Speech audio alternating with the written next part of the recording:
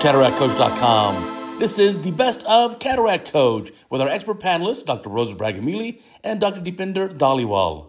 Pigmentation, etc. You can get, iris changes. Oh, wow, interesting. All right, white cataracts, they're not all the same. Let's see what we got here. All right, this is a pretty juicy one. Look, it's like a ripe fruit. What do you want to do with this one? So I only have 2 pairs. What should we do on this one? You have to decompress. Decompress. So how do you decompress? And don't say femto. Needle? Needle. Yeah. Okay. Fluid to fluid interface on the needle. Okay, thank you. I feel better. Oh. You told me to.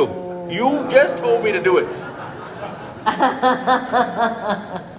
Okay, here, how about decompress with a phaco tip?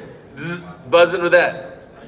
It's been reported. It has been reported, actually. Yeah, I didn't make this up. Yeah.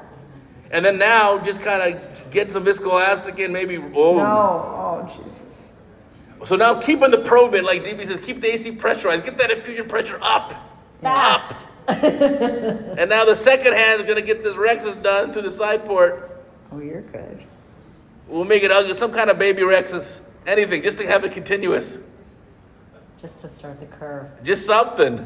And get past But I want to keep the infusion on so the pressure stays high. So you said needle decompression, puncture with phaco probe, femto, zepto, can opener, just wing it. I don't know. What do you like to do here? So you normally like needle decompression. Yep. But give me a pearl so I don't mess it up again. Well, you needed more viscoelastic in there, like exactly. a dispersive to flatten. The other thing is verbal anesthesia with the patient, because I don't know if that patient coughed or moved at that moment in time. And don't ask me how I know this, because it's happened. And so now when I'm doing this, I say, don't move now, don't cough, everything's good. Talk to your anesthesiologist if you have one, or make sure you talk to the patient, because if you're going with the needle and they go, it's gonna go. Okay, so there was no cough or anything, and there was a lot of viscoelastic in that eye. There really was. What was the patient's blood pressure? Was it high? It was, but this is one of these young patients where there's like no nucleus. It's just all fluffy stuff. And then the pre-op, the axial length, as you can see, or the lens thickness is like 5.8 millimeters. So it's like a big ball of roundness now.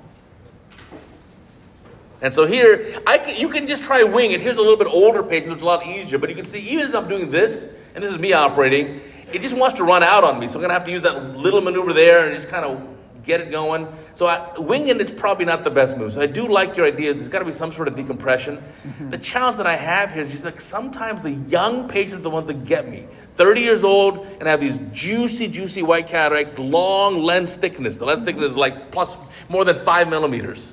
This one actually has a nucleus, whereas the first patient was just total butter. Yeah. I mean, sometimes it just happens. Like I did a bilateral Down syndrome patient and her second eye was just so flat, white cataract. And the same thing, I went in. First eye went really well. Second eye, it just ran. Like there was nothing I could do. I couldn't save it. I couldn't do anything. And then it turned out she had a posterior polar. So I had an anterior defect and a posterior defect. But she was happy because she could see again. But yeah, like in a case like this, if you have a decompression, it makes life so much easier. Now this resident's doing a great job. I mean, better rexus than I did on that last case. That's a beautiful looking rexus. Dang. Yeah. But I think here another important thing is to be able to rock that nucleus. Because a mistake I've made in the past is not getting all the lens milk out. You got to milk this thing right.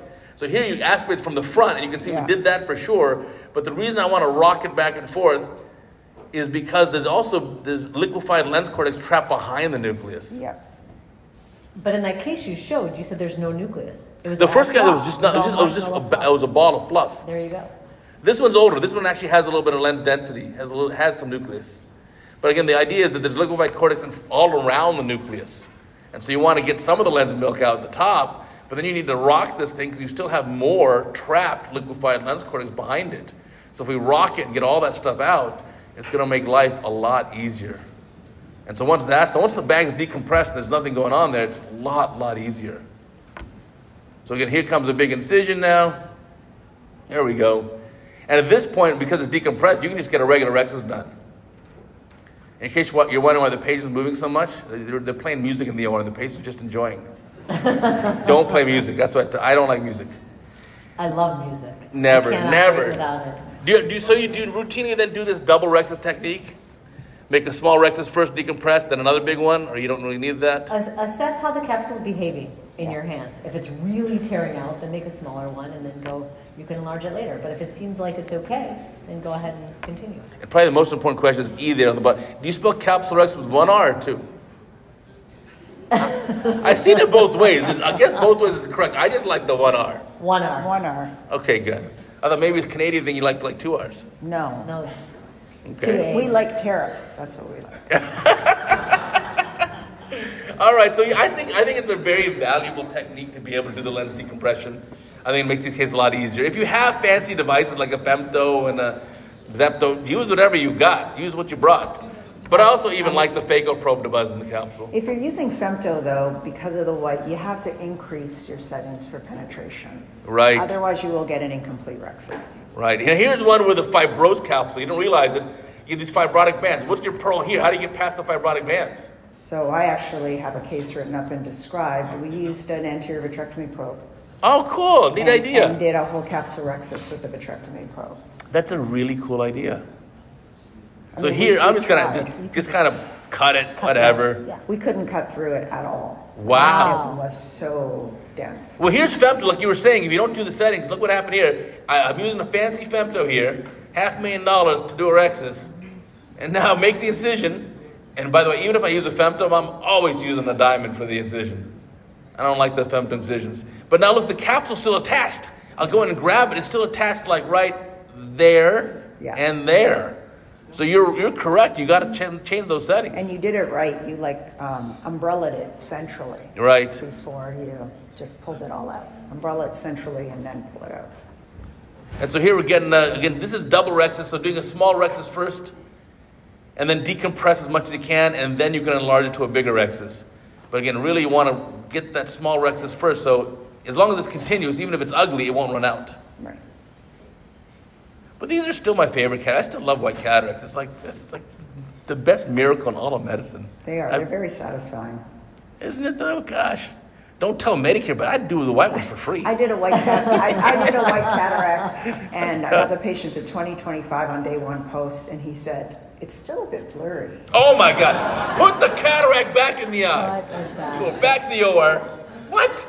Yeah. I thought that was only Beverly Hills. Nope. That's GTA also, huh? Greater Toronto area. Wow. All right, well, here's the rexus is done now. At this point, it's a lot easier. So, again, these are really neat cases.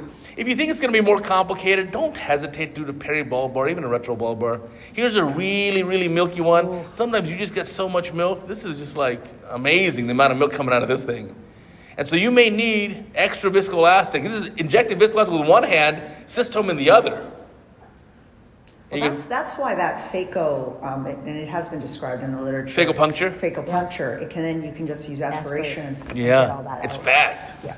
It really does work. Yeah, on that one, I like to use a single burst mode. You can program your machine, so you go to position 3, it'll give just one burst of energy. And there's another paper that just came out that is going to the YAG laser and doing a YAG hole. Yeah. And allowing the fluff to come out before, like a few hours before, or an hour before you do surgery, and then bringing them in. I like that idea too. I haven't tried it though. Yeah, that's interesting. Have you tried that ever? I have not. I have not, but it's described in the literature, and apparently it works great. So you do just like a small little puncture right in the center of the capsule? Yeah, and then it allows the fluff to come out, and it all settles down, and then you go in and do your rest. That's a nice interesting. idea. Yeah. I'm going to try that. I'm just wondering though, how that first case where the bag is so pressurized, wouldn't I just split it right there? I don't know. It'll be a surprise when we get to the OR. You're in a contained system there. You haven't decompressed the eye at all, Yeah. right? Like you're still. Okay, I'll try. I don't know if I want to try You try it it. and you let me know. Yeah. But again, for me, I just find these so satisfying, like you said. After you have a dense cataract like this, and you just clean this up and chop it, it's just like fun. Now, in a case like this, are you okay doing like any sort of presbyopic IOL too, or premium lens? Of course, if the anatomy is okay. If the calcs are good enough, even if you're